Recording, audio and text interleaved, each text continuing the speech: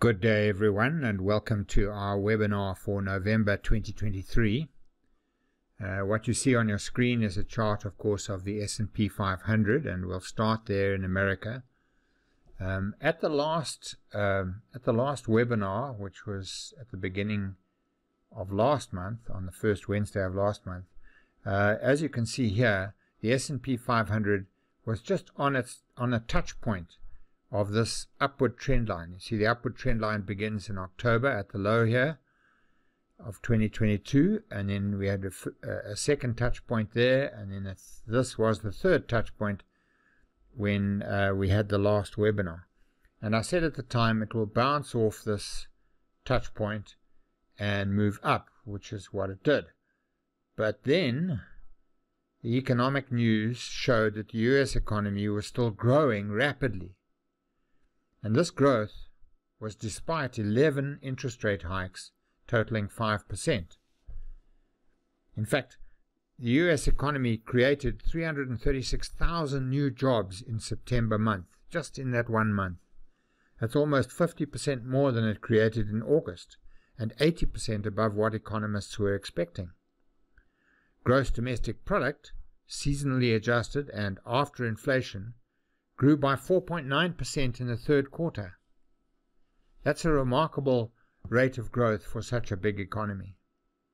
And that was up from the second quarter's growth of 2.1%. Consumer spending was up 4% in the third quarter, the fastest growth in 3 years. Residential fixed investment was up 3.9%, which shows that the housing market was very strong and very healthy. These indications show that the US economy is growing rapidly. And of course that raises the specter of further interest rate hikes. It's possible that the Monetary Policy Committee of the Federal Reserve Bank will raise interest rates further in order to cool the economy, because clearly the 11 interest rate hikes that they've done so far have been insufficient. At the very least, rates are expected to remain high at these high levels for longer than was expected. And of course this has been causing the S&P 500 to reverse, and the index broke sharply down through that trend line, as you can see here on the chart, and came down to a new low level over here at 4,117, and that happened a couple of days ago, and it looks like it may have bounced off that low level. Looking at the inflation rate, the CPI in America came in at 3.7% year-on-year in September, and that was above expectations but slightly down from August's 3.9%. Core inflation, which is the figure that the Federal Reserve Bank pays the most attention to, was 4.1%. above August's 3.9%, and still well above the Fed's goal of 2%. Obviously, the progress of the S&P 500, however, is determined by the profits of the 500 companies which make it up. So far, 42% of those companies have reported their results for the third quarter. More than 80% of those companies are reporting profits above analysts' expectations. Total earnings are up 11%, and revenue was up 4.4% on average for the third quarter of this year. This, together with those massive job creation numbers, shows that US companies are still growing rapidly. The economy is not slowing. If anything, it's speeding up. In the short term, this growth has caused the S&P 500 to fall, because of rate hike fears, right, as we've discussed.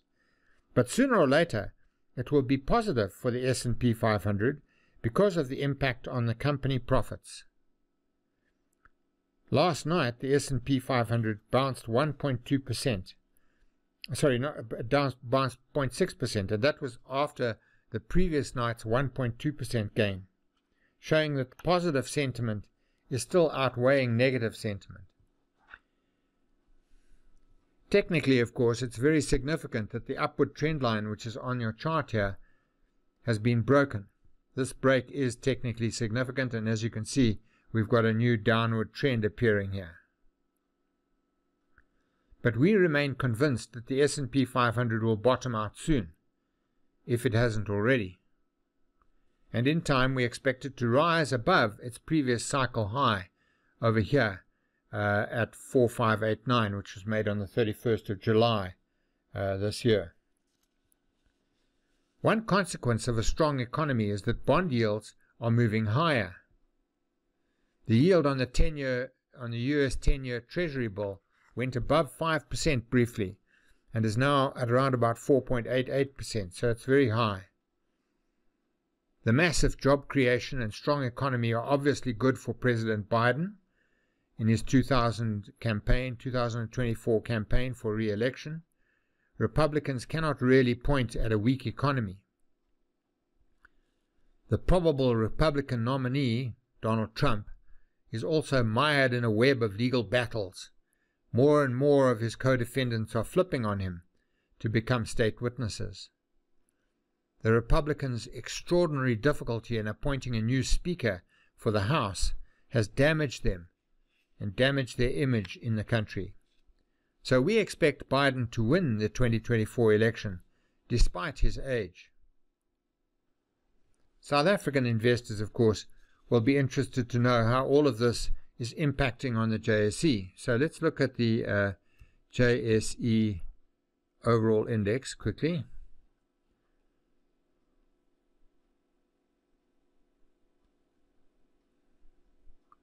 Right, I just want to put a bit more data on the screen. Here you can see the JSE overall index, and you will see that it recorded an all-time record high of 80791 on the 27th of January. So the low before that was at 6324 in September 2022, and then it rallied very strongly to this peak.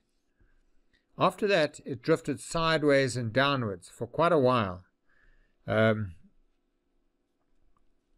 obviously that was turned down. That sideways downwards movement turned down sharply from when Wall Street started to fall over here on the 31st of July this year.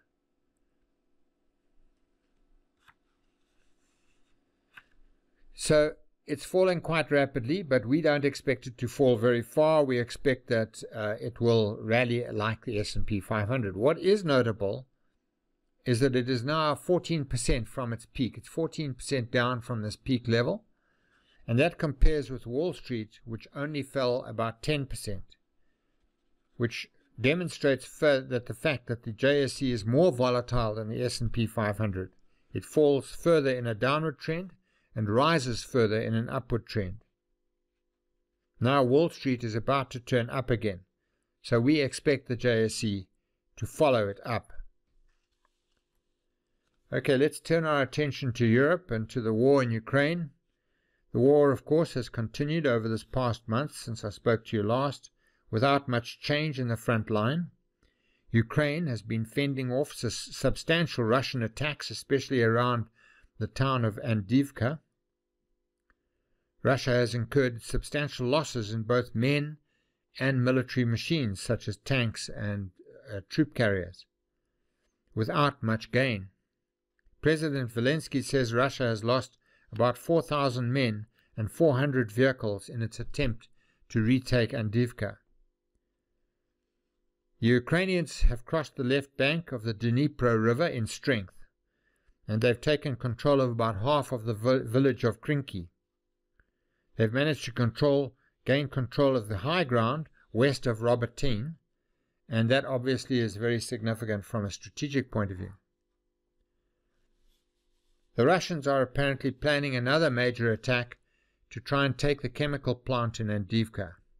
It seems to us that the Russians are expending an enormous amount of effort for very little gain. We believe that Russia cannot sustain this effort for much longer. What appears to be a long, drawn-out stalemate will probably be resolved fairly soon. Behind the scenes, there are forces which are already in progress, which will bring it to an end. The Russian economy is in a state of collapse, as can be seen by the weakness of the ruble. The Russian central bank has had to hike interest rates yet again to 15%, up from 13%, and more or less double what they were just 3 months ago. This radical move has managed to hold the ruble just above 1 cent, 1 US cent, but only just. By the way, that compares with South African rand, which is trading at about 5 US cents. We expect the ruble to continue falling soon, and with it, the Russian economy. Right, let's turn our attention to South Africa. The big news in South Africa is, of course, that South Africa won the Rugby World Cup, and we are in the semi-finals for the cricket. We are all fiercely proud of these amazing achievements. But what should we take from this? I think we should realize that if South Africa can produce a world-class, multiracial rugby and cricket team, then we should also be able to produce a world-class, multiracial government. That is something we sorely need in this country. The 2024 election is just a few months away, and it is an important opportunity. We must use it to swap corruption and indolence for competence and diligence. We should appoint people to lead us based on their merits, not on their race. Just as we have in our national rugby and cricket teams, we need to forget about race and become a meritocracy. Then we will have a world-class government. Looking at the economy, South African gross domestic product grew by 0.6% in the second quarter, which was somewhat better than expected, but the third quarter is expected to only be a growth around 0.1%. Mining production was down 4.4% year-on-year in July, and then 2.5% in August.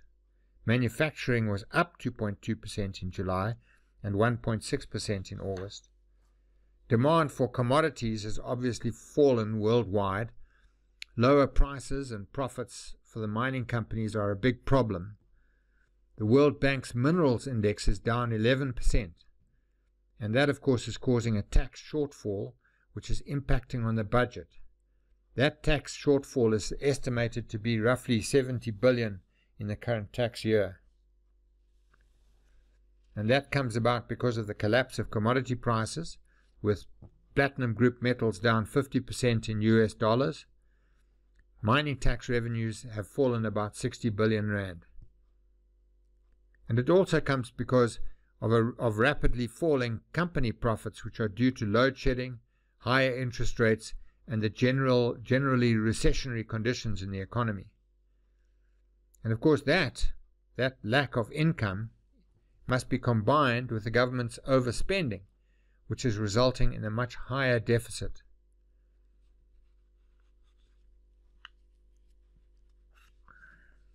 The impact of the SRD grant, the civil service pay hike, and the fact that the government has taken on 254 billion rand of Eskom's debt are all combining to make the deficit worse. And now Transnet is asking for 65 billion rand for debt repayments and 100 billion rand for further infrastructure development and maintenance. The recently appointed board of Transnet wants the Treasury to take half of its 130 billion rand debt on, and then to give it a further 47 billion rand in cash as an injection.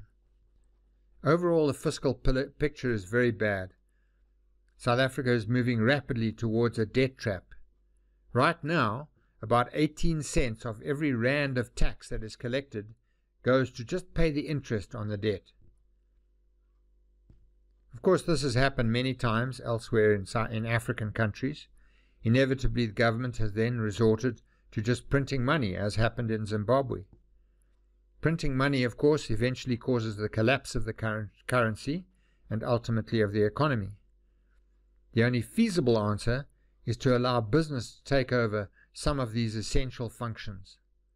Because the simple truth is, the ANC has shown that it is completely incapable of running any large organization or project. South Africans as a nation must accept and understand this fact. In the meantime, this government is spending far more than it is bringing in. It keeps trying to undertake expensive projects like the NHI, which it lacks the skills to manage. Enoch Godongwana, our Minister of Finance, asserts that the government is not run out of money, but the deficit, which is currently at 73% of GDP, is now expected to rise to over 80%. Social grants cost the government around 22 billion rand every month, 17% of the tax collected. The parents of 13 million children get 500 rand a month each as a child grant. 4 million people over the age of 60 get 2,080 rand a month each as a pension, and the rest of the social grants go to people with disabilities. The SRD pays 350 rand a month to a further 8.5 million indigent people, and that is expected to rise to 490 rand. The cost of all this is enormous, but it has prevented millions of people from descending into starvation. The Consumer Price Index in South Africa rose for the second month in a row to 5.4%, driven by food and fuel prices. Core inflation, which excludes food and fuel, fell to 4.5%. Clearly, South Africa is suffering from the twin impacts of a rising oil price and a falling rand. Petrol on the Highveld is at the highest price it has been for over a year. Egg and chicken prices rose in response to the massive culling as a result of the avian flu that beset the chicken industry. The rise in inflation will impact on the MPC's decision on whether to raise interest rates in November, especially considering that there is now a possibility of a further rate hike in the US. In September, retail trade was down for the 13th month in a row, and that shows the decline in consumer spending caused by load shedding and higher interest rates.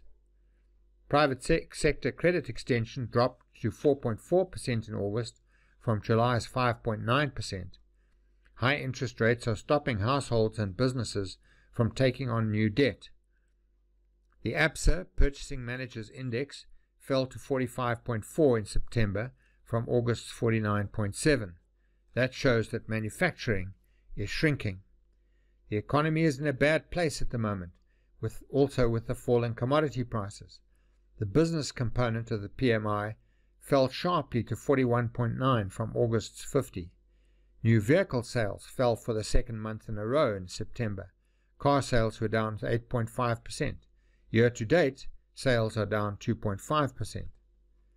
Again, this shows that consumers are unwilling to take on more debt to buy cars.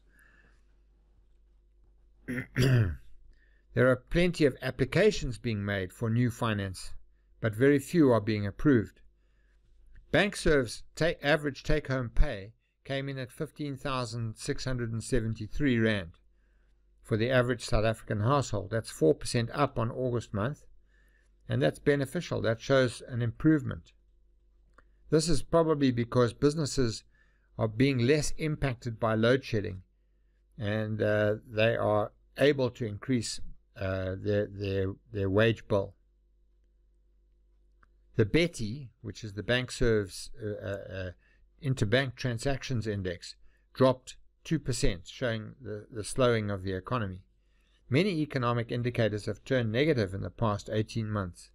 Over the past 3 months, the petrol price has risen by 3.19 Rand per litre, and diesel is up 5.53 Rand per litre.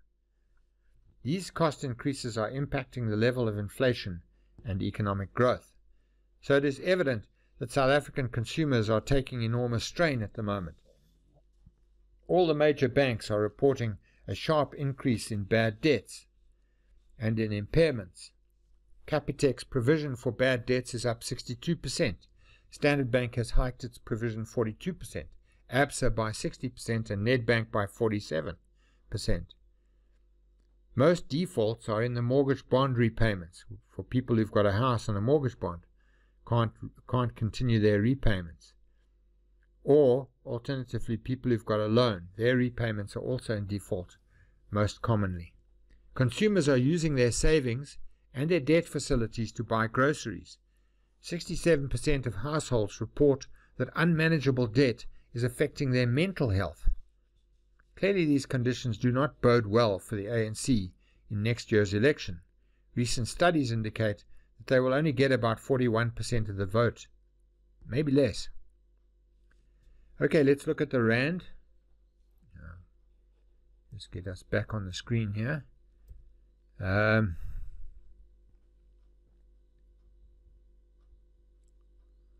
am I? There. Right, so the rand. The rand continues to be the whipping boy of emerging market currencies. It reflects every shift from risk off to risk on and risk on to risk off in the international environment. As you can see from the chart here, we reached our weakest level at just below 20 Rand to the US dollar over here. That was in May this year. And the Rand seems to have found some support around 19 Rand 20 to the US dollar over here at the moment. But it is very volatile. It has the potential to keep falling. And the stuttering local growth and political uncertainty in South Africa as a result of the elections which are coming up is not helping. Sentiment is probably close to the worst it has been for the rand. As the S&P is at the bottom of a cycle, we could probably expect some improvement as Wall Street recovers over the next few weeks. Okay, I want to just talk about a little bit about a few general points. It's very disturbing to me that Gauteng loses about 34% of the water that it delivers to businesses and households through leaks and people stealing water. Water is going to be a big problem in this country in the coming years, with El Nino impending, and the rains may be far worse than usual over the next 2 to 3 years. Gauteng's 3 metros, which are Joburg, Tshwane and Ekurhuleni, are all doing water shedding now. Many businesses require a reliable water supply to function and make profits. The minister says that 90 billion rand is needed to repair water infrastructure, and he says that the system is losing about 3.7 million litres of water a day to leaks and theft. Okay, next point. The long-dated government bond in South Africa the yield on it has been rising, probably in tandem with the yield on the long-dated bonds in America. After COVID in March 2020, the yield on the 10-year bond reached 13.3%, which is what you would expect in a crisis like that. Last week, it reached 12.95%, just below that level, mainly due to load shedding, the budget deficit, which is expected to be far higher than it has been, and far lower tax revenue. There's also concern over the South African government's long-term stability.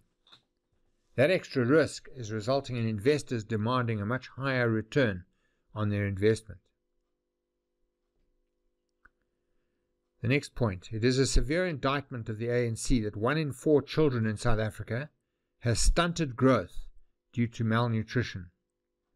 Research by ShopRite shows that 52% of people in South Africa face what they call food insecurity, and that is defined as having several days in the year when they do not eat simply because they can't afford to buy food. And this is a direct consequence of decades of mismanagement of the economy. The ANC's mismanagement of the economy over the past 30 years is clearly to blame. And this statistic will definitely impact voting in next year's election, as it should. On the 1st of January 2024, the Americans will decide whether South Africa can continue to be part of the African Growth and Opportunity Act. This will be a vital decision for the future of our economy. A massive slice of our manufacturing exports, especially motor vehicles, depends on AGOA, the African Growth and Opportunity Act. Americans are unhappy about our relationship with Russia and things that we do, such as joint military operations with the Russians and so forth. But the Americans will probably use AGOA to keep us from moving closer to Russia and China. The United States Senator John Kennedy says AGOA membership should be extended to 20 years from 10 years. Obviously, the BRICS alliance and the massive Chinese funding in Africa are a direct threat to American interests on this continent. Okay, let's talk a little bit about Eskom. The steady decline in the average energy availability factor, or the EAF, shows Eskom's decline. In 2021, the average energy availability was 63.2%. In 2022, it had dropped to 59.6%, and this year, 2023, it is down at 54.4%. This pattern shows that businesses and households are absolutely right to invest in their own solar power and to get away from Eskom. The massive 18.6% increase in electricity tariffs this year is driving people away from Eskom, and it is charging fewer and fewer clients more and more money for what they get. Rooftop solar has doubled since August 2022, so in a year we now have 5 megawatts of power being generated from rooftop installations, and Eskom's income has dropped by 1%. Municipalities are now complaining because of the sharp drop in their electricity revenues. That's quite an interesting statistic. The Saldanha Bay municipality is to get 100 megawatts of power from independent power producers within the next 3 years. This will make it completely independent of Eskom, and in fact it may even be able to sell power back to the grid. Saldanha uses about 65 megawatts of power at peak load, but that is after the closure of the ArcelorMittal steel mill in Saldanha Bay. That closure in 2019 cost the Saldanha area 15,000 jobs, both directly and indirectly. Okay, let's look at some commodities. First, I'd like to start by looking at platinum group metals. Prices have dropped for platinum group metals by about 50% in US dollars and about 30% in rands. This obviously has a direct impact on the price of shares like Sibanye and Amplats. So let's just quickly look at the platinum chart here. In dollars, this is the platinum chart in dollars coming up.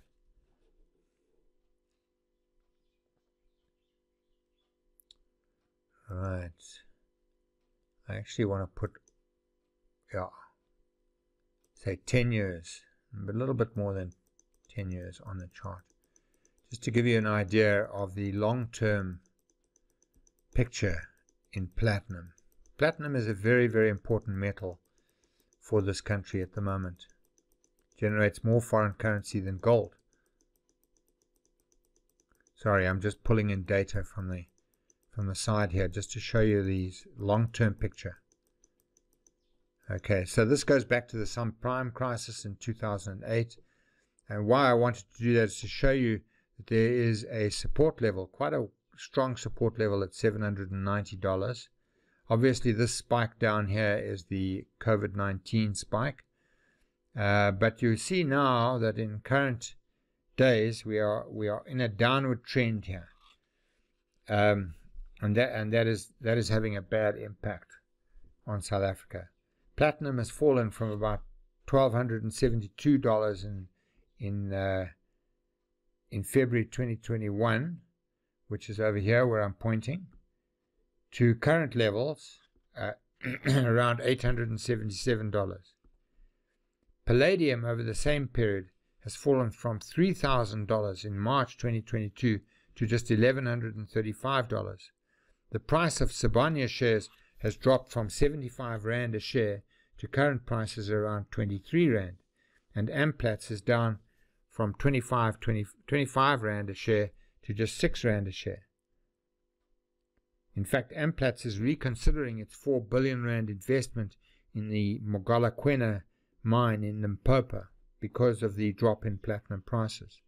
The fall in the Rand has obviously helped to soften the blow for mining companies, but Sibanye is still looking to retrench 4,000 staff as it closes unprofitable mines.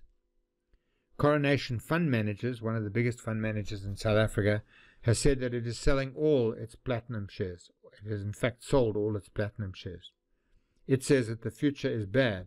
The long-term future is bad, especially with the development of electric vehicles. PGMs are about 40%. PGM mines account for about 40% of the 500,000 employees in the mining sector in South Africa. They are also obviously a major contributor to taxes. Okay, let's look at gold. Gold is also very interesting.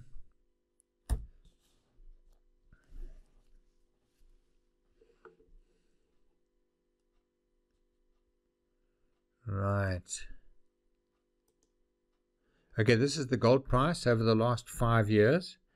And you obviously realize that gold is a hedge against the weakness of paper currencies. You will recall the impact of the Ukraine crisis. By the way, here's COVID-19. You see that in March of 2020. There it is. That's the spike down there. But note this resistance at 2015. Here's the Ukraine crisis.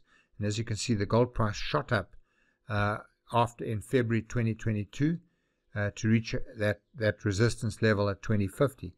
Then it fell back, made a triple bottom over here, and started a new upward trend, which again bounced that resistance at 2025, made a cycle high there at 2038 on the 13th of April.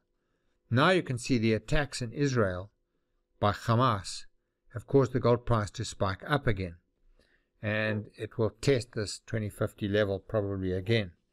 What is interesting to us is that the run-up in gold here due to the attack in Israel is nothing like as big as the run-up in gold from there to there in the Ukraine war when that started. So it shows that international investors generally regard the Hamas attack and the war between Israel and Hamas as being a far less important war than that in Ukraine. And you can use the gold price to assess the importance of international conflicts generally in this way.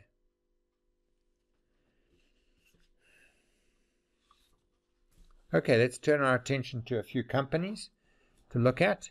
Obviously, the JSE is at the end of a downtrend following Wall Street. Most shares, even high-quality blue-chip shares, have been falling. But in our view, that downtrend is either over or almost over, which means that there may be buying opportunities to pick up quality shares cheap. A major factor impacting on the prices of shares on the JSE has been the net selling by overseas investors. Over the past 17 years, foreigners have sold more than they have bought each year. This year, they have sold about 100 billion rands worth of shares, and 1 billion just in the last week up until Friday last week. They also last week sold about 12 billion rands worth of government bonds. This net selling keeps the rand under pressure, of course. And one factor, of course, is the major risk-off sentiment on world markets as Wall Street is at the bottom of a cycle. Local factors which impact on the rand are load shedding, uncertainty over next year's elections, and of course the massive budget deficit which we are just about to find out about in the budget, which will be recorded later on today. There has been a noticeable loss of confidence in the South African economy by international investors, though, that I can tell you. We believe, however, that the rand will improve when Wall Street turns up. There's quite a strong relationship between the rand and the level of the S&P 500. So there are some opportunities in this rather negative situation. One thing that we should just draw your attention to, there was a new listing during the month, Primary Health Properties, or PHP, listed on the 24th of October. This is a real estate investment trust which owns healthcare properties in the UK and Ireland. About 90% of its income comes from government rentals to the NHS, or Ireland's equivalent health authority. It is listed on the London Stock Exchange, and it has 514 properties 494 of which are in the UK. It is also listed on the JSE with a secondary listing. The objective of that, of course, is to diversify its shareholdings. It is clearly a rand hedge and should become an institutional favorite. Okay, let's look at a property share, another property share, local one, and that is Baldwin. Baldwin is an interesting share. I'm going to put all the data on the screen that we have since it listed in 2015. And as you can see, during that whole time, the share has been falling. But it is South Africa's largest property developer. It develops residential units in secure complexes. It is obviously very sensitive to the state of the economy and to consumers' disposable income. Its products are generally, however, in high demand, especially in the Western Cape. In the 6 months to the 31st of August 2023, the company reported headline earnings per share were up 4%. During the 6-month period, it scaled back its business, reducing costs and cutting its rate of construction because of the situation in the economy. It sold only 834 units compared with the 1,360 that it sold in the same 6 months last year. At the same time, though, it improved its gross profit its profit margin from 33%, to 33% from 26%. This shows that the company's ability to respond quickly to market conditions is there. But here's the key point about this company. The share, as you see it here, is trading for 226 cents a share. But it has a net asset value of 849 cents, which means that it's trading at about a 75% discount to the value of the assets which it owns. And those assets are mostly property shares, which are obviously very secure. So we believe that this share is actually incredibly cheap at these levels. It's on a price-earnings ratio of 2.47, and it's on a dividend yield of just around 8.5%, as you can see from the chart on your screen. This makes it incredibly good value for the investor, and we think that sooner or later it will attract somebody's attention, and especially amongst the institutions, and the share will start to go up. Okay, the next share I want to look at is Clicks. This is obviously a long-term favorite of ours. Everybody knows Clicks, everybody knows what they do, and they've once again produced an excellent set of results. Just going to go here to a candlestick chart, and I'm going to put more data on the screen. Oh no, you know what, let's stay with the price chart, because I'm going to put all the data on the screen. And the reason I want to do that is to show you the long-term pattern in this share. But in its results for the year to the 31st of August 2023, revenue was up 8.2% and retail turnover was up 12.2%.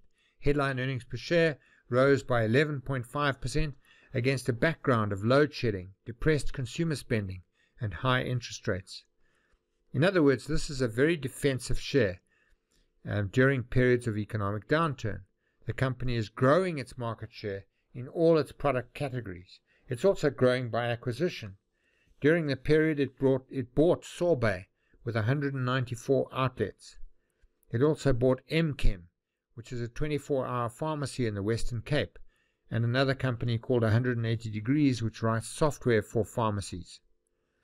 We believe it is a must-have for every private shareholder's portfolio.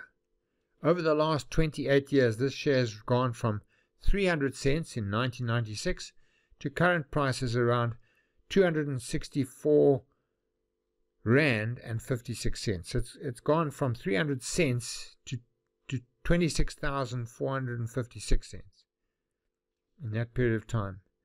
This year, it has paid shareholders a dividend of 679 cents per share, more than double what the share would have cost you to buy in 1996. Okay, so we really like that one. Okay, Bytes Technology. It's the next share I want to look at. This is one of the UK's leading AI companies. So it's involved in software, cloud technology, and IT security for companies, and artificial intelligence. And it's one of the leading software companies in the UK. It's an excellent rand hedge, and it reports in British pounds sterling. In its results for the 6 months to the 31st of August 2023, it produced a gross dividend income of £1 billion sterling. That's 37.6% up on the same period in the 6 months last year.